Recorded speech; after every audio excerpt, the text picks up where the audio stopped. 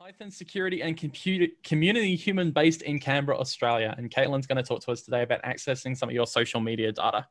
Go forth. Hello, great to meet you all. Let me share my slides. There we are. Maybe if I press the share button as well, that would help. There we go. All right. So yeah, my talk is about accessing your social media archives. I've given a similar talk before at PyCon AU, but this has been updated for 2020 and it doesn't have the data analysis part. It's also 10 minutes long instead. My name's Caitlin McLeod. I'm at Caitelatte on everything and I use she, her pronouns. So I've been on Facebook for more than half of my life now and Twitter a bit less. I've got some other parts of my personality that are important as well, I guess. I live in Canberra. I use a lot of stickers. I use a lot of reactions. Love cats. Great. Let's keep going. So when we're talking about social media and the personal data that you're storing on there, there's a lot of information that you don't really think about as being important there. There's who did I interact with? What did I search? When did something happen?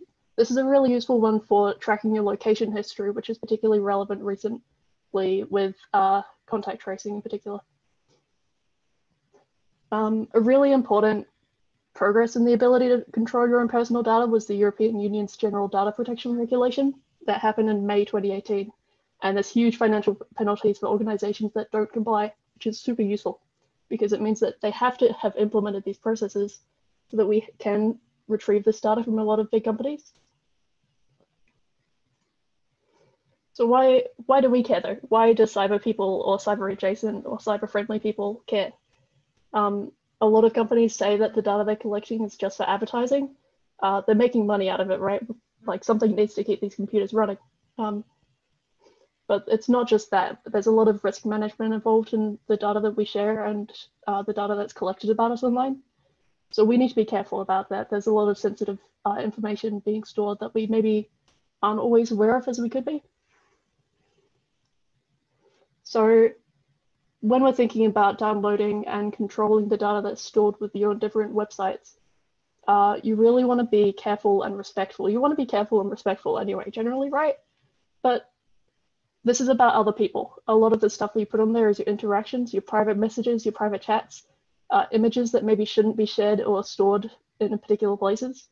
So you want to be really careful. You don't want to leave this on a USB in a parking lot, for example. So we'll get straight into places that you can download your data from. First off, we've got Facebook. They've got a really friendly interface for it. Really easy to find from the settings and privacy area, and a lot of control over the things that you can do. These are a few of the different options that they've got available. So there's accessing your information, which is a friendly user online interface, but you can also download your information there as well. And we're just going to look at a few of the individual areas of information. They've got two different categories here, which is your information and information about you. Your information is things that you've purposely shared with them. So your posts, your messages, your reactions. In my other version of this talk, I did an analysis of how many times I've love reacted versus liked to comments on pages. And I hadn't done as many love reactions as I thought, which was really, honestly distressing. Got to do more loves, I guess. But the other part of stuff in there is the information about you section. So this is stuff that they've figured out about you.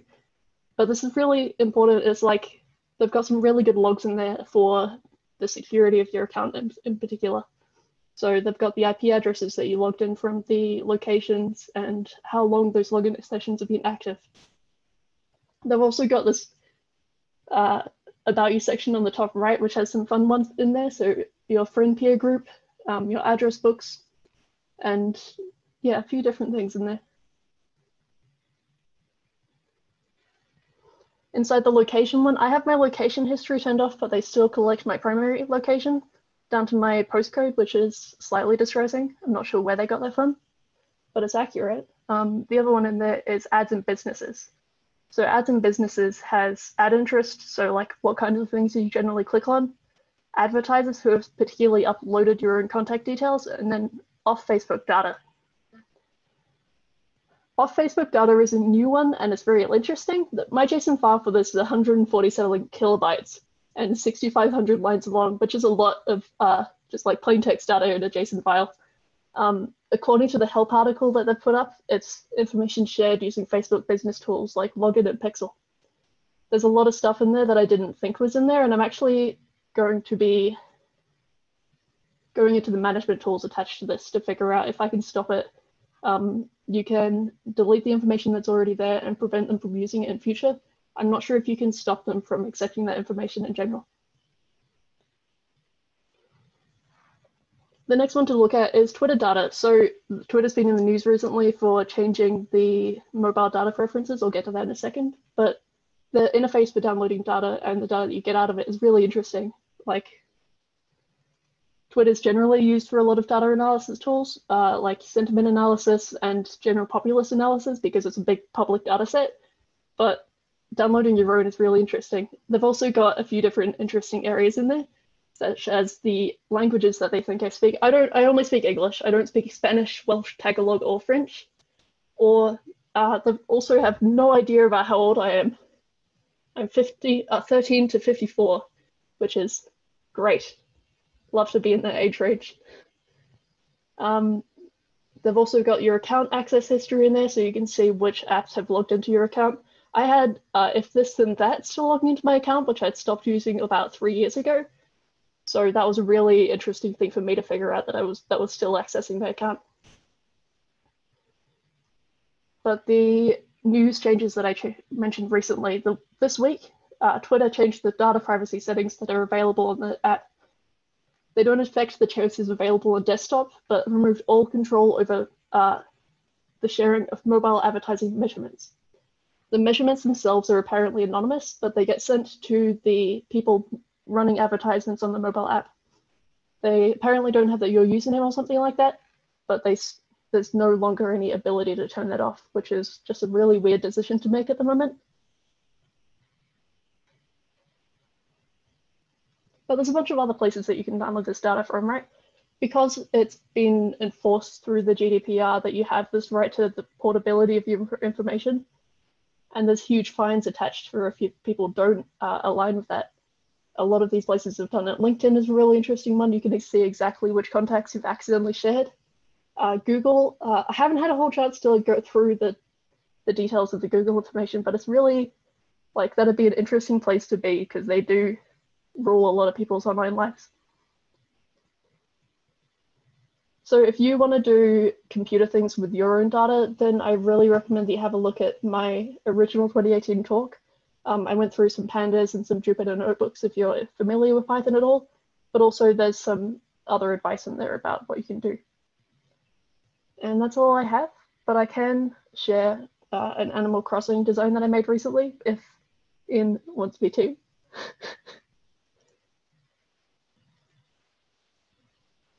Oh, I'm not speaking again. Hello. There you go. Yes, you can. I think Animal Crossing is one of the things that people have been distracting themselves with. I think arguably it was one of those things where it was a good thing it came out because it kept people inside. You'll need to turn off your sharing screen. Oh, you're right. Thank you. There we go. I made great art of my cat Mickey. I've made it shareable on the online Animal Crossing settings if you want it. This is what it looks like rendered, but that's all. No, that's awesome. Thank you very much, Caitlin.